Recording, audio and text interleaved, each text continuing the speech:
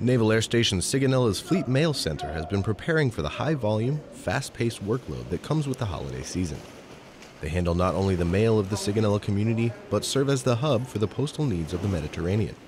Mr. Smith, Naval Air Station Sigonella's postal officer, explains the holiday rush from his perspective. Well, you know, it's like a football game is the way I like to compare to it.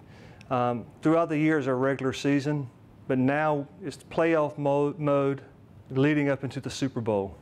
And Super Bowl being Christmas Eve, that's our big thing, and that's the opportunity that we have to continue to provide that morale support to the community. Sergeant Stephen Brown, a clerk at the post office, understands the personal and emotional importance of mail delivery for service members overseas during the holidays. At the end of the day, there really is a reassuring feeling that you are doing your part as a citizen of not only the Sigonella community, but as just a human being to provide morale to the person who's been waiting for their package, give them that little piece of home that they've been missing, whether it's mom's cookies or a letter from their girlfriend, what have you.